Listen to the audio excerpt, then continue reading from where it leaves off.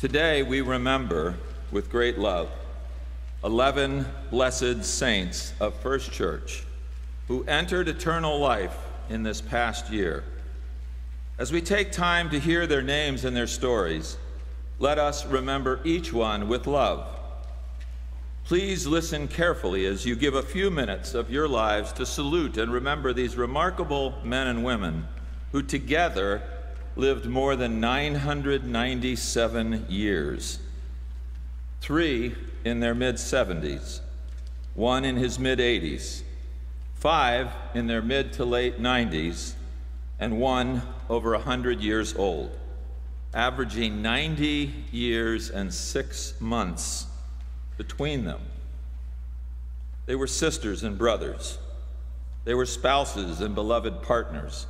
They were mothers and fathers, grandmothers and grandfathers, aunts and uncles, and some were great-grandparents too.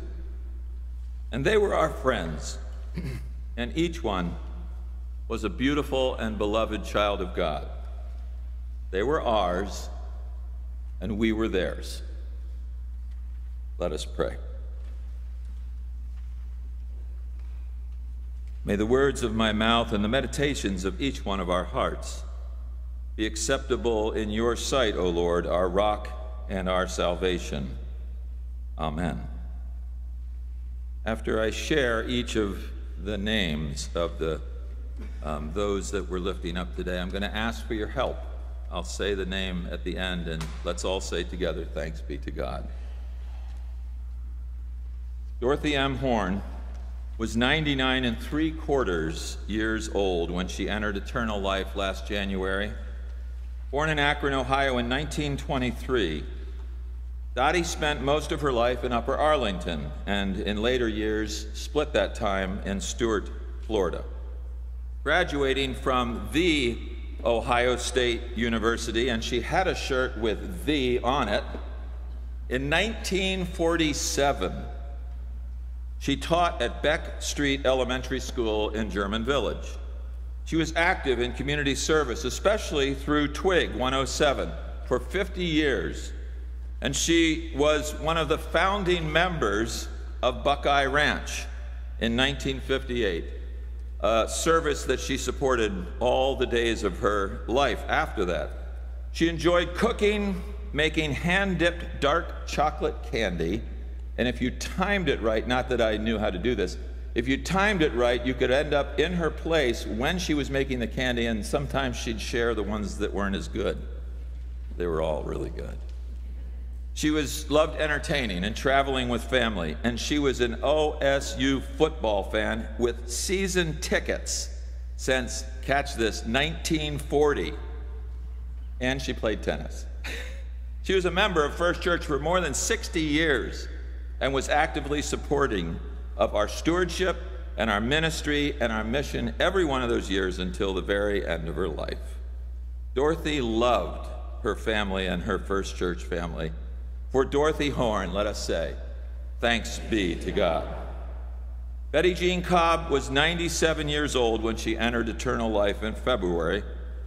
Betty died peacefully at home on February 6th. Born in Milton, West Virginia, Betty's family moved to Ohio, and she graduated from Worthington High School.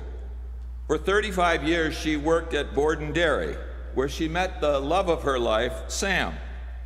They worked together at Borden for many, many years, and I love telling the story that Sam would come here every day on his lunch day and have a sandwich because he could get away from the machinery of Borden, which was just 2 blocks away, and the peace and quiet of this place calmed him.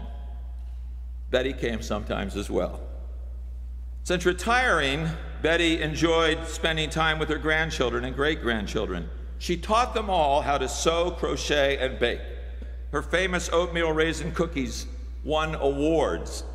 She donated her time to Touching Little Lives and contributed over 350 Afghans for babies. She was a contributing member of our church for more than 60 years. For Betty Cobb, thanks be to God. Dr. Beth Hunker entered eternal life at 96 years and 3/4 in March. Beth was an educator through and through. She believed that teaching was the profession that saved lives. She lived this sacred belief all her life. She taught at Columbus East High School, Columbus State Community College, Ohio State University in English and Comparative Literature, and as an adjunct associate professor in the School of Public Policy and Management before she retired in 1994. She continued to serve children as she volunteered in retirement here at First Church with the Downtown Play School Board, and as a teacher of our children in Sunday school, as a charter member of Friends in Action, now known as Action for Children, as a phone friend to latchkey kids, as a member of Twig 50 in Children's Hospital, and as a docent at the Columbus Museum of Art for 15 years. Married to Henry for 64 years, Beth loved her home, her sons, and I'm grateful that her sons and family are with us today.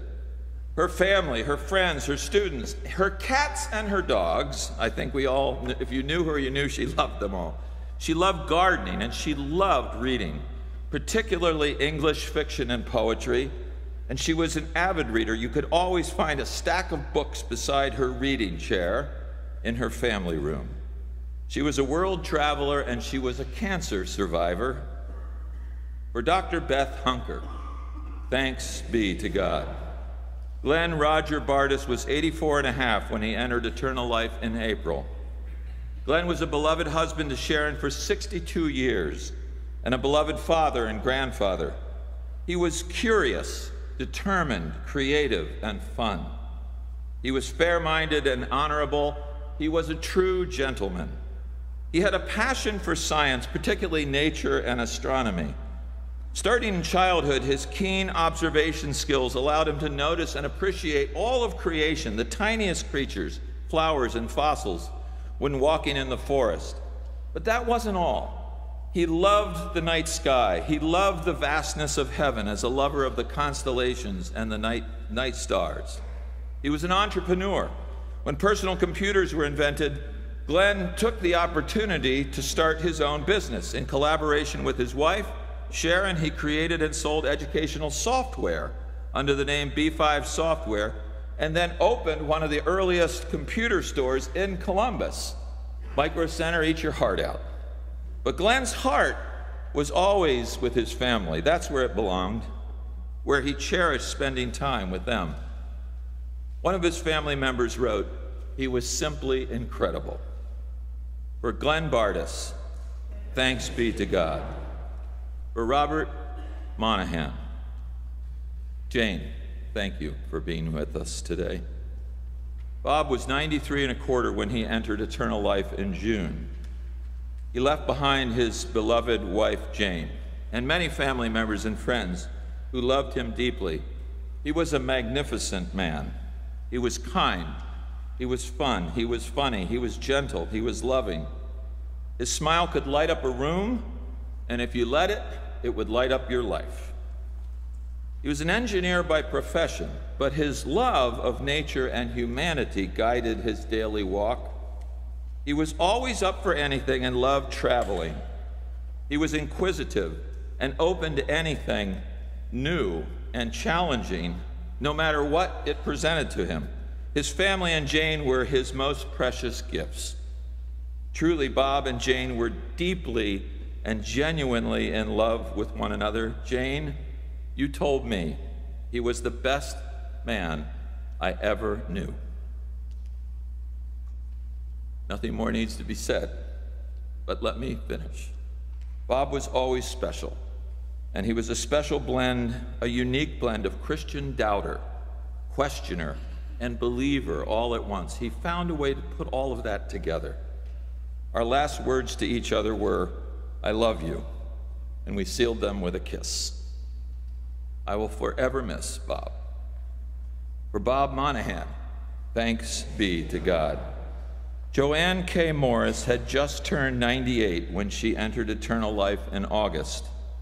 She was born in Pittsburgh, PA in July 1925. You know, when I say these dates, 1925, that's a long time ago, my friends, a long time ago.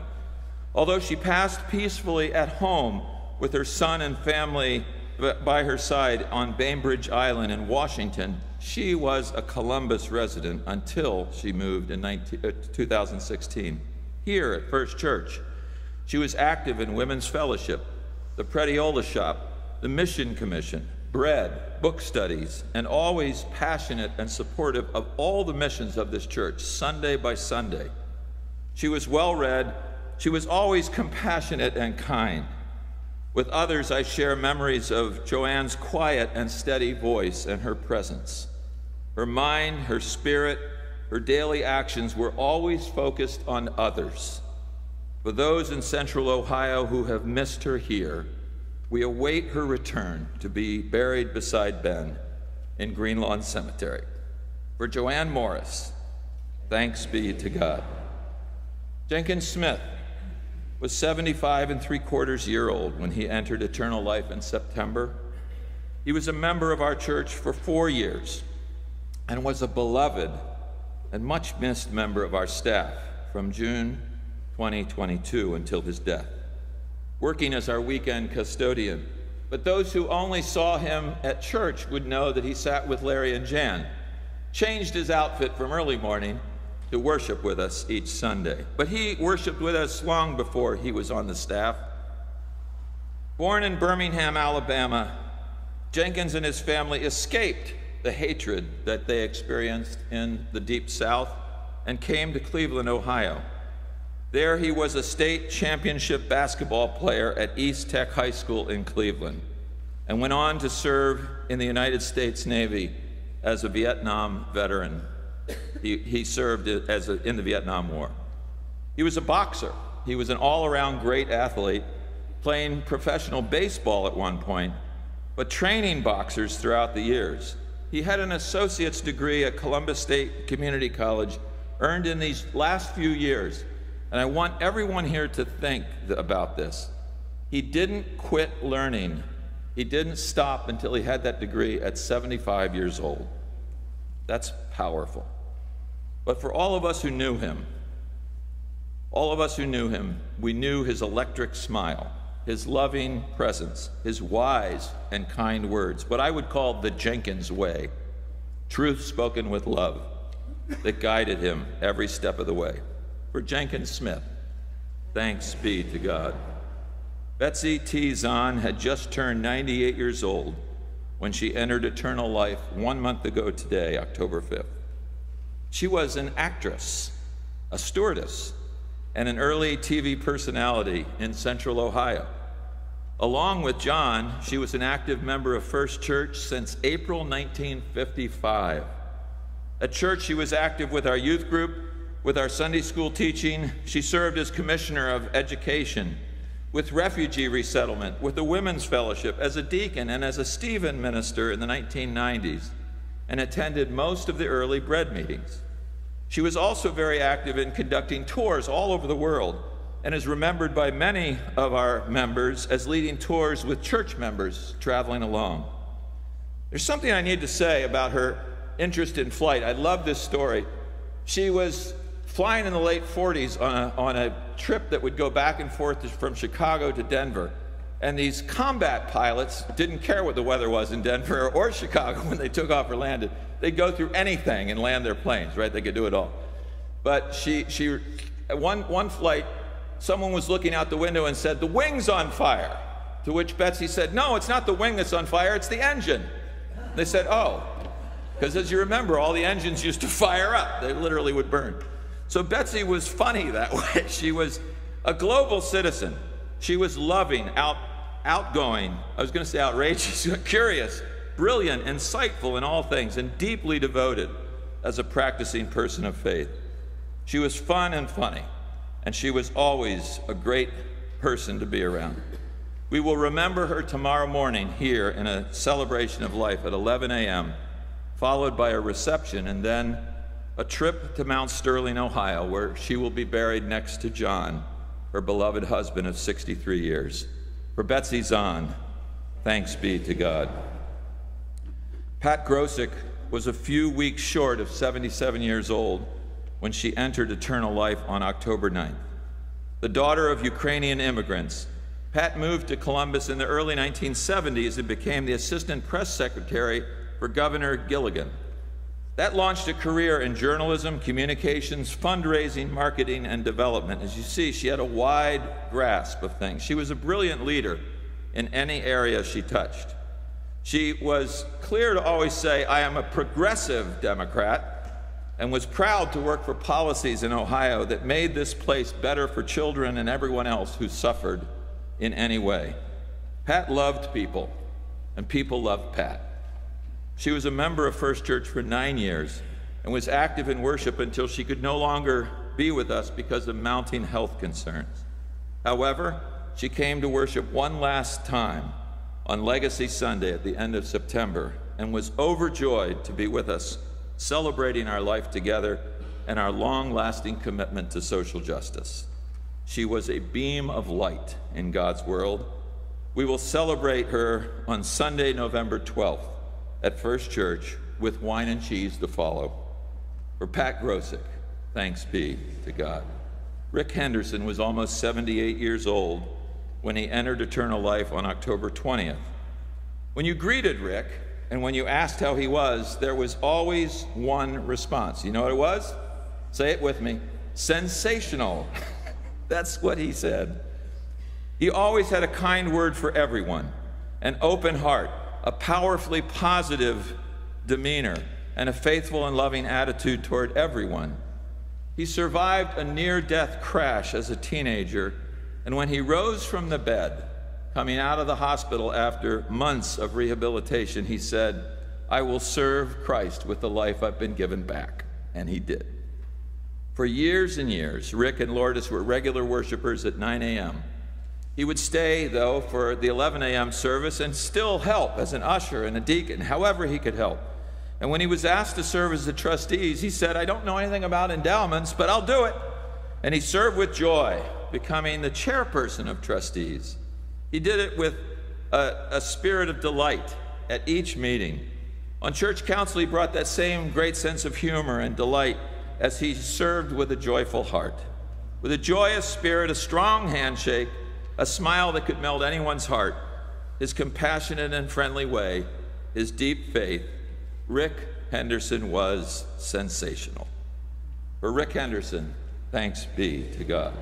And finally, our matriarch, Lola Davis Edwards, who was 100 years and 3/4 when she entered eternal life 12 days ago. Lola, or Zimmy, as her family and friends called her, was a pure beam of light. If you could capture light in a human form, it would be Lola. She shined. Sunshine didn't define her. She was bigger than sunshine. What can you say about a mother of 9, a grandmother of 26, and a great-grandmother of 35?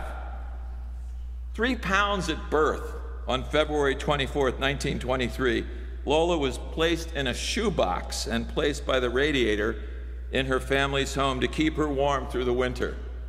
This feisty little survivor grew to be a busy and active child and a feisty lady. A surgical nurse in Paris, landing in Paris on December 25th, 1945, to serve the troops that were behind and the citizens who were wounded in the war. Lola served in surgery there for a year before returning to Columbus, meeting Mel, falling in love, getting married, having 9 children, and raising them here at First Church. Here she served as one of the first female deacons, I think the first, actually, a member of the House and Grounds Commission, and with 2 friends started the Prediola Shop, which sold fair trade goods that operated for 30 years, from the late 60s to 1999. She enjoyed sewing, making clothes and other items, including, hold your breath, all of the costumes for the annual Christmas pageant that we celebrate every year. Those were made by Lola Edwards. I don't think her name's on any of them. She sewed the communion cloth we have on the table today, and for years fixed the communion elements by herself, and then when she was done, handed that job over to Fran. So last year, she was named Lay Leader Award Winner of the Year, an honor she shared with Jackie Dean, and one that made her extraordinarily happy. Lola loved art, She was an avid reader. She taught her children to appreciate learning no matter what the subject and to do their best no matter what the job. And she taught their children as well to respect the dignity of every single person for who they are, not by their race, religion, sexual orientation, or any other social standing. She did this raising her children in the 1950s and 60s. Zimmy was devoted to her family, and they returned that devotion. She will be remembered here in a service of celebration for her life on Saturday, November 18th at 2 p.m.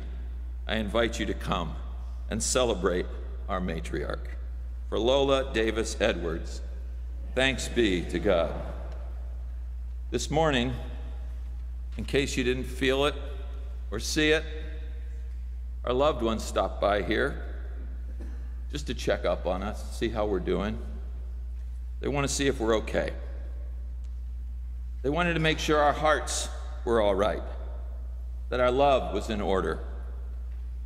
Now they're with the angels in glory. They are at peace with their loved ones, their families, and friendship circles who have gone before us. They are now our ancestors. They are now our angels in glory, and they will guide our steps for generations to come. May we carry their spirit every single day, their inspiration of thought and kindness, their love of children and care for the poor, their championship of peace and justice, their generosity and prayerfulness, their active life in the world, always making the world a better place. They are blessing us today. May their memories always be for us a true and lasting blessing. For the blessed saints, let us all say together, thanks be to God. Amen.